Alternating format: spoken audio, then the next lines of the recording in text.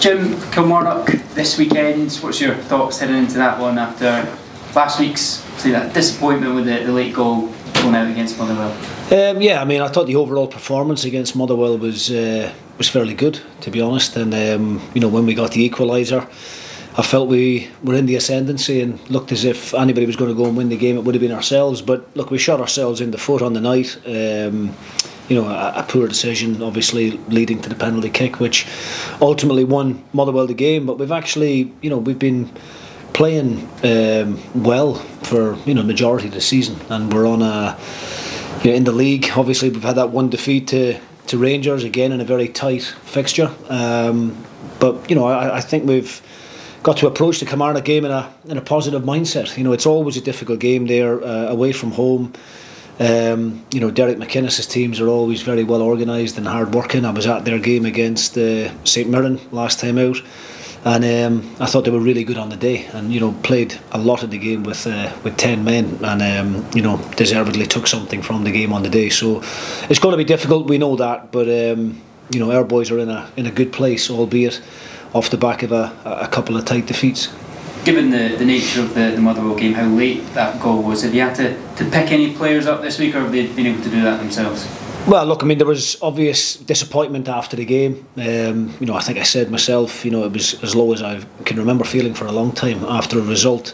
In the build-up to the game, we didn't feel there was a great deal between either team, and Stuart Kettlewell felt as much as well in his pre-match press conference. Not a great deal separating either team in the league, and these games are often decided by small margins, and that's what happened last Friday.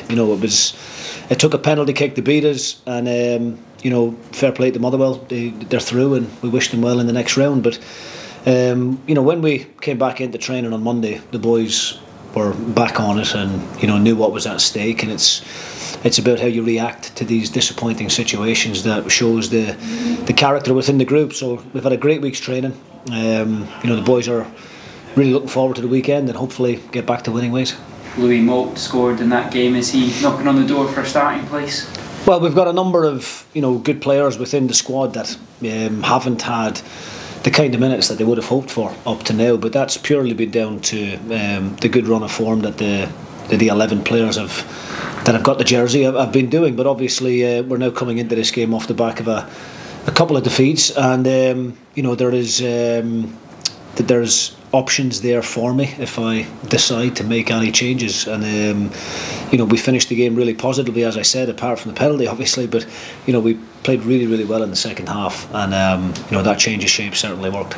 You talked about the options that you've got. I mean, we're just hearing from another striker in Europe just earlier this afternoon. Do you see it as a one kind of like battle as such for them to start, or could you maybe even see them playing together at some point this season? Oh, definitely. I can see, we've got options within the squad, to play with a lone striker, to play with two.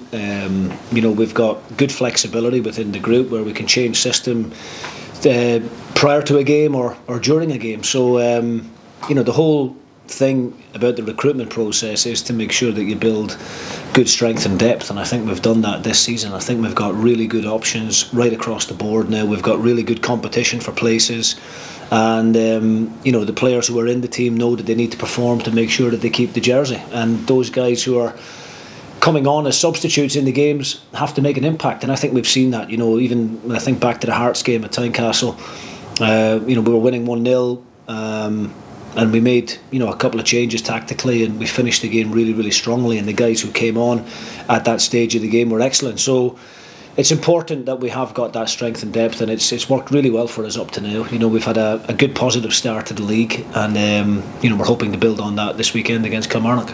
And things can obviously change very quickly, going from having that good start to the season, still things going well, but you kind of touched on the two defeats. Have you had any thoughts in your mind, or any conversations you've had about staff about the importance of not going on a consecutive run of defeats, and maybe the significance of getting something from the game against Kelly this weekend? Yeah, I mean, I think it's important to put both defeats into isolation as well, and I think it's important to analyse them. And in the game against Rangers, there was very little in the game in terms of overall penalty area action. We certainly didn't do enough on the day to win the game, but on another day we might have took a point from it. And then, as we spoke about, the game against Motherwell last Friday night, it was in the balance. It could have went either way, and unfortunately we found ourselves on the wrong end of the result. But it would be more concerning if those two defeats had came off the back of two really poor performances. I think we're looking for consistency within the group, consistency to how we want to play, and I think we're seeing that. And I think, as I said, we've got really good options now within the group, and the good teams bounce back, and I think that's the most important thing for me. Seeing a real positive reaction on Monday morning after the defeat last Friday was really good to see, and gives you hope looking forward, the character that we have within the group. Finally, from myself, team news for this weekend. Yeah, we're in a good place. Everybody's fit, and everybody's chomping at the bit to get a place in that starting 11. Good stuff. Thanks. It's a little bit unfortunate the way that the fixtures have run with the 3 away games all coming at once. Is that something that you've just really got to put behind you and focus on? Next time we're back at Tannis, it'll be the 19th, but we need to get these games done and focus on from there.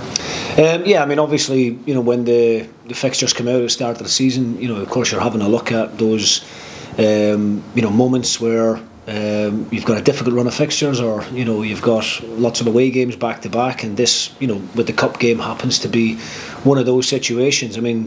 As a group we love playing at home in front of our own supporters, but the away games, I suppose there's more pressure on the home team, and we can approach the game slightly differently, but it's just part and parcel of the game. It's the way things are. We won't be back at our own stadium until after the international break now at this point, but we've been really good on the road. We've picked up some positive results up to now, and we hope to continue that against Kilmarnock. Is this where it could benefit Dundee United in such a way that the pressure of being at home in front of the home support comes to fruition, because you've had 2 away games where the United support will be in a very compact area, obviously be very noisy, and obviously the opportunity for the pressure to be up on? I think the players have shown already in the home fixtures how much they enjoy playing there. There is no added pressure. We really, the players feed off the energy that the supporters bring, and I think we saw that in the Dundee game, in the win against St Johnstone. We know how good we can be at home, but travelling on the road, our own supporters always travel in good numbers. We'll have a really good travelling support there on Saturday, and they've always got behind the team, and we hope that we give them a good performance to get excited about it. In years gone by, the artificial surface at Kilmarnock might have caused a bit more of a problem than it does now, but the players that you have in your squad, most of them must just react to like it's second nature now. A lot has been mentioned about the Kilmarnock pitch and an Astro turf pitches in general. I think Derek McInnes would have a similar opinion to myself, that we all prefer to play on a nice grass surface. I'm pretty sure the majority of the Kilmarnock players would say the same as well, but it's not something that we've given a great deal of thought to this week in our preparations to the game. It's the surface is what it is. There's no excuses from our end. We just have to go there and adapt and make sure that we put on a good performance. And as you've mentioned already about Derek McInnes, he's very organised and how he puts things into place. Does that give extra work for you this week to kind of think about how he's going to approach it so that you can combat? He's a manager I've got a huge amount of respect for, in the work that he's done up to now as manager. He was extremely consistent during his time up at Aberdeen. And obviously the work that he's done at Kilmarnock in such a short period of time, getting them promoted out of the Championship to then having that European campaign this season, I think is remarkable, really. And you know what you're going to get with a Derek McInnes team. It's going to be organised. The hard-working group of players that he's got there at Kilmarnock always give him everything, and we have to match that. We have to do the basics well on Saturday. We have to be aggressive. We have to compete with the physicality that Kilmarnock have got, knowing that Derek is going to have him well organised behind the ball.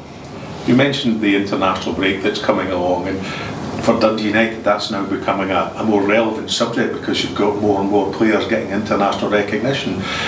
What benefits did Dundee United get from players being involved at that kind of level and going away to play different matches at different places? Well, I think that's the calibre of player that we want to be bringing to the club consistently. You know, players who are involved in the international setup. You know, when those players are away with their countries, you know, the Dundee United badge is the one that pops up next to their names, and you know, I think it's a proud moment for the club. I think it's great recognition for the hard work that we're doing here as a team. Those players wouldn't be getting that international recognition, you know, were the team not doing as well as what it's doing.